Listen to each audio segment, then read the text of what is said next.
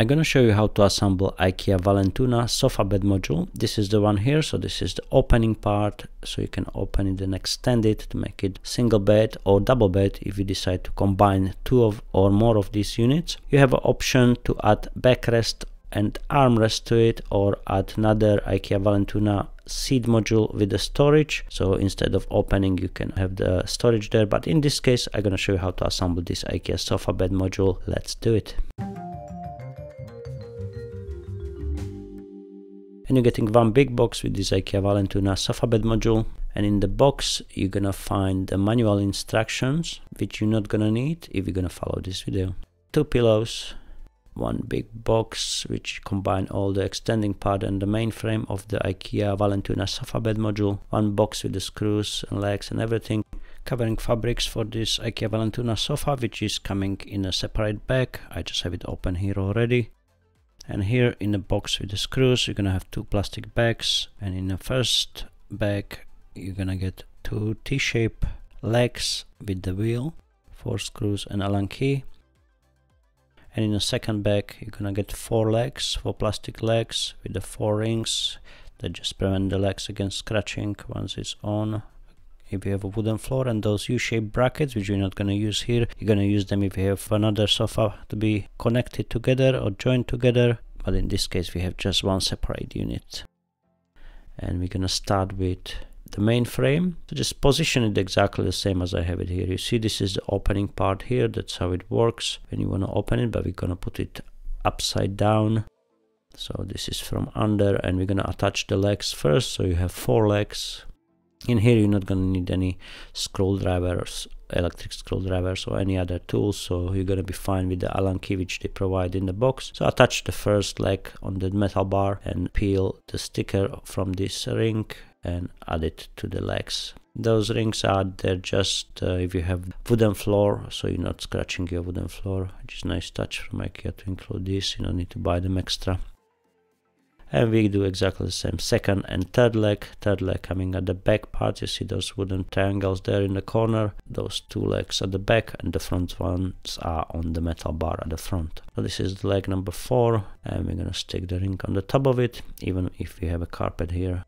Here you're gonna have those 2 holes on one side, one on the middle, and another 2 holes on the other side. We're gonna work with the 2 holes on each side. We have 4 of these screws and 2 legs. Is flat on one side and have a kind of curve on the other side, so the flat side coming to the front or to the panel, so it's lining up nicely with the panel, and the curved side is on the other side, on the outer side. Secure 2 screws. You don't need any electric screwdriver here, you're gonna be fine with the Allen key which IKEA provide in the box. And we're gonna do exactly the same here. You see the flat side on one side and the curve on the other side, so flat side coming to the panel, and secure it with the 2 screws. Fix both of them, and you feel enough resistance, you can stop.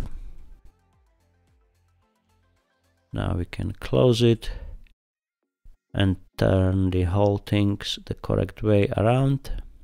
Now we can open the front slightly. That's how it works. You see now it's sliding on the wheels, which we just did now on the front legs. When you open, you're gonna see the space is not even, so the main frame is a bit higher than the opening part. You get 2 cushions here.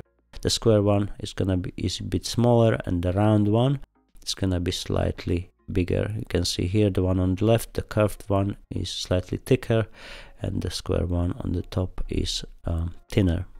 But at the end you're gonna have nice straight line when you're gonna put them correctly. Here, this is the joining bracket, so if you have another of this module, or you create your own sofa, which you can join the units this way together. In this case, we're not going to use them, I'm just showing you how it works if you have another IKEA VALLENTUNA unit, exactly the same as this one, or if you're joining more units together, or if you have the IKEA VALLENTUNA unit, the one with the storage, or any other combination. It depends how you design your IKEA VALLENTUNA sofa. But for now we're gonna work with the fabric, and this is the smaller fabric in the box. So you can see here on the top is slightly curved in. That's gonna come on the top of the panel here, and the flat side gonna go at the bottom.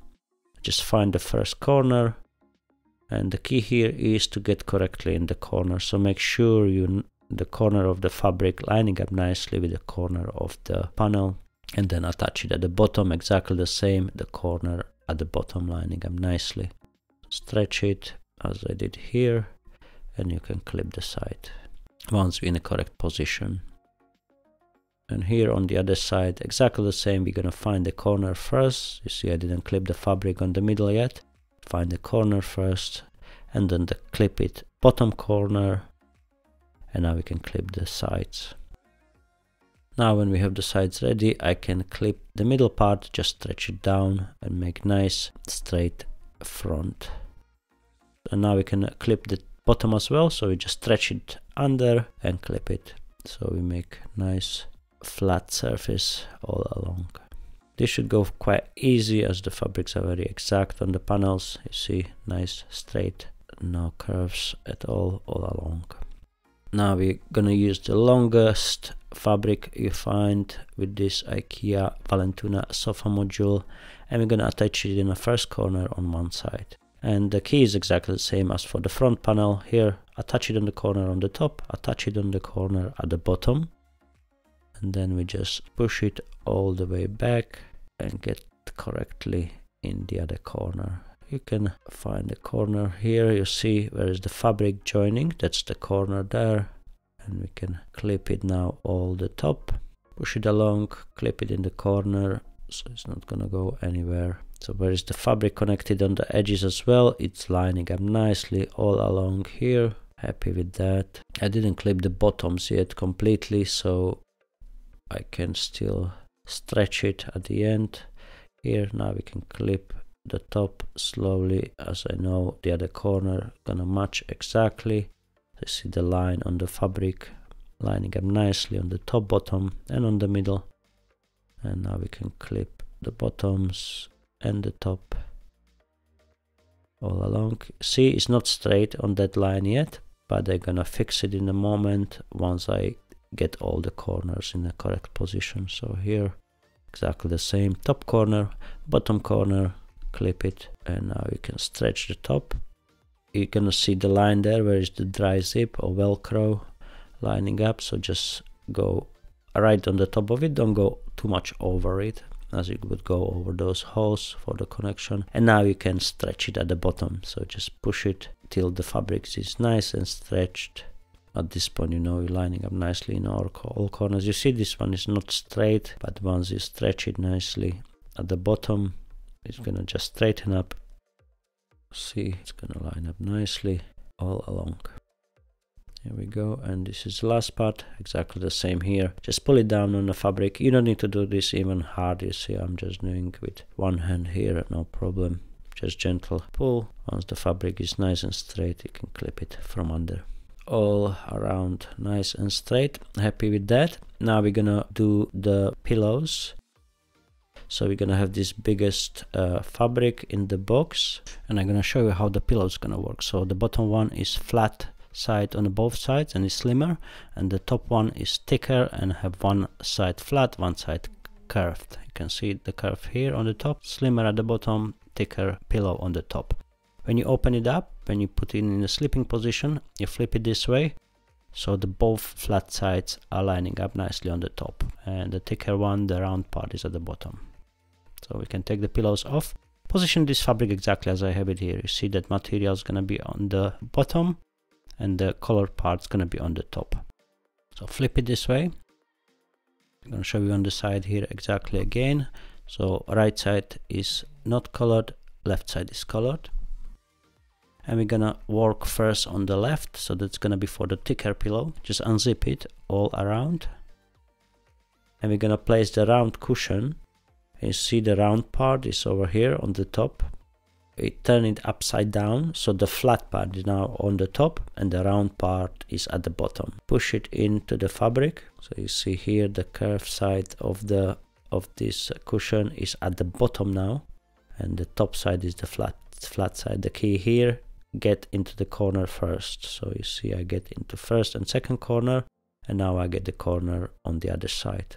Don't put the round side of this cushion on the top now, otherwise when you close it, it's not going to be the right position. You're going to have to change it. So the flat side of the cushion is on the top at the moment. Now press it in completely, and once you're in on all four sides and the sides lining up nicely, close the zip and you have this side ready. Now when you close it, you have the round side on the top nicely. See, that's how I want it. And on the other side, you open the zip again. So this is the side with the material at the bottom, and this cushion is square on both sides, so it doesn't matter which way you put it. Just push it in one corner first and then push it on the other corner as well. That's the key. Two corners first in completely. Pushing this fabric up because I want to have the lines nicely on the corner of the cushion. Now third corner coming in.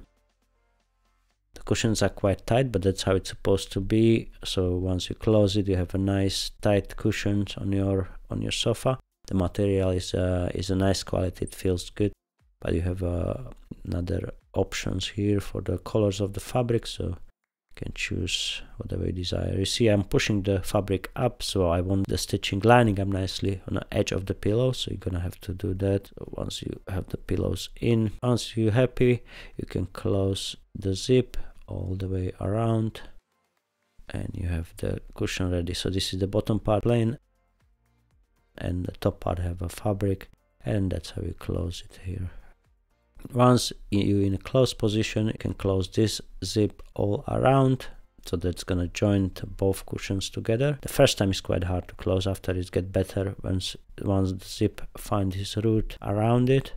So here is how it works. Now when you want to put it in a sleeping position, open the zip all around and open this opening part, and you have the holder at the end. Just lift it up, so that's gonna hold the cushion, all the mattress in place. Clip it in and you can rest.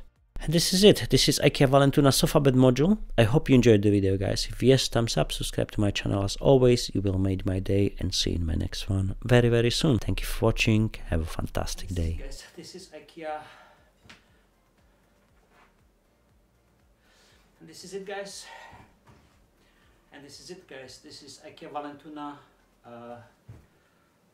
thing.